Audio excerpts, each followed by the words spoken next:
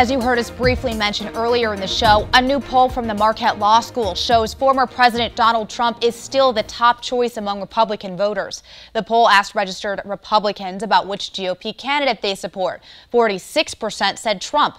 That number held steady from the last poll in May. Florida Governor Ron DeSantis was the clear second choice at 22%, which is down from 25% in May. No other GOP candidate was close to those two. The Marquette poll also asked registered voters about potential 2024 matchups. The results showed an even split in a rematch between President Joe Biden and Donald Trump. Each came in at 50%. Voters favored Ron DeSantis in a potential matchup against Biden. The poll's margin of error among registered voters was about 4 percentage points. Trump and DeSantis both meet the polling requirements to appear in next month's presidential debate. In all, 7 candidates have qualified so far. They include Mike Pence, Nikki Haley, Tim Scott, and Chris Christie. One of the requirements is each candidate must have registered at least 1% in at least 2 qualifying national polls and 2 qualifying polls from more than one state. The Republican National Committee set the rules for debate eligibility. 7 other GOP candidates are running for president. At this point, it's unclear if they'll qualify by the time the debate is held August 23rd in Milwaukee. And Milwaukee continues to be a focal point ahead of the 2024 election. We're now less than a year out from the Republican National Convention happening July 15th through the 18th at Fiserv Forum.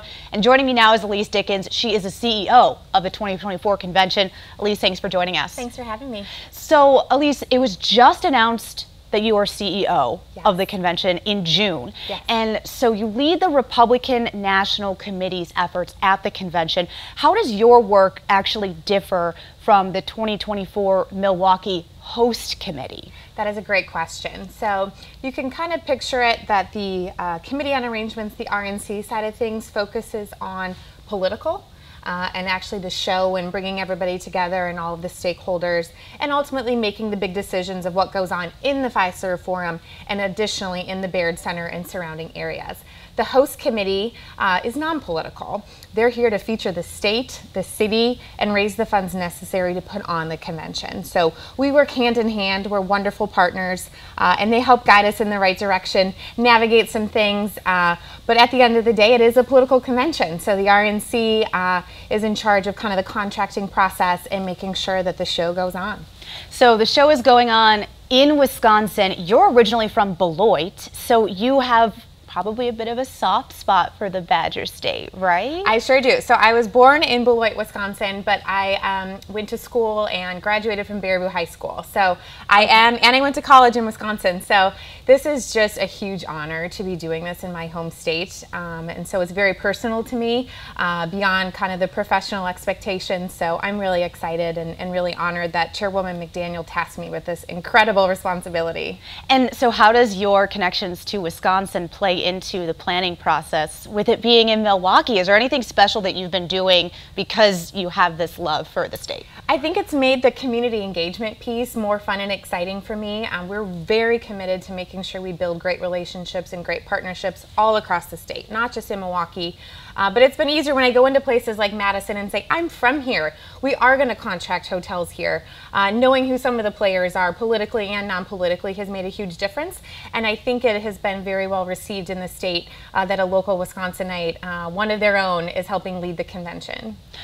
So the convention is expected to bring in millions of dollars to the city and the state. And right now the convention and the committee are accepting signups for consideration of possible convention-related business. How does that differ between the two? They're both accepting applications and signups, but it's for different reasons. Yes, so we expect the economic impact to be upwards of $200 million between direct spend and then also all the groups kind of coming in and the long-term impact. So it's a significant amount of money that's going to be coming to this state. The host committee and the RNC contract some things together. So the host committee will contract some things, but we are a beneficiary of every single contract. Additionally, the RNC will have some of our own contracts, specifically if it's political in nature. So for example, this week we actually awarded our first contract, the RNC did, to a local business. And we were really excited to do so. We bid it out. There was 21 bids, and it's to do our first order of the official convention merchandise. but a local Milwaukee business won. It was the best bid. It was a great competitive price. So we're really excited that our first major contract is local. And you said 21 bids for that. Were they all for the, like, specifically for the merchandise? Yes. Okay. Yes, that's right. And then there are opportunities for multiple businesses to be, bidding for this. Are you accepting bids from across the state? Absolutely. Okay. Absolutely. So we encourage businesses from all over the state to sign up. The host committee has set up a website.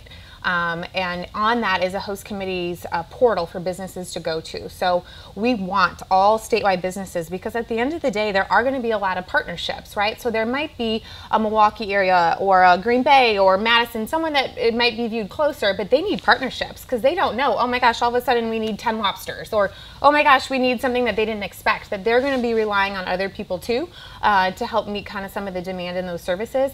But we encourage everybody statewide. We are focusing on statewide, not just Milwaukee. So I want to talk candidate now as we go looking ahead to the convention where you pick the presidential nominee for the Republican Party. The delegates do. So right now, former President Trump is the clear front runner. I know a lot can change in a year here, but with your expertise as convention CEO, do you think he has a leg up in winning delegates to cinch the nomination? Well, voting starts not till next year, so we'll see. At the end of the day, the RNC has to be neutral. At the convention, we have to be neutral. We're in charge of setting the stage for the eventual nominee that the Republican primary voters choose. So it's really important that the national party stays out of that and stays neutral, because it's not up to us, right? So we'll see. We're excited to have the eventual nominee take place, but in the meantime, we're just putting in all the work necessary to make sure that once we have a nominee, they have the best possible infrastructure that they inherit for the convention. And what work do you put in for planning for opposition to the convention? For example, protests that might happen outside of maybe Fiserv or in the general area? Sure. We plan for every contingency.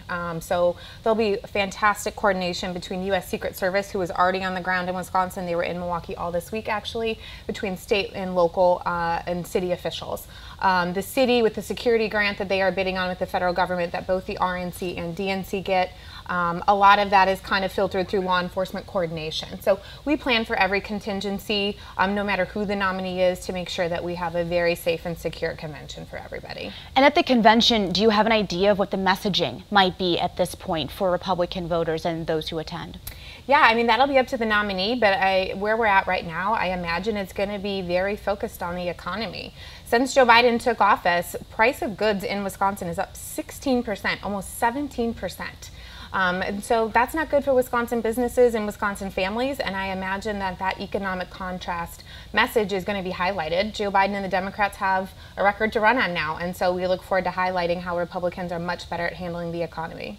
Well, Elise, thanks so much for taking the time to be with us this morning. Thanks for having me.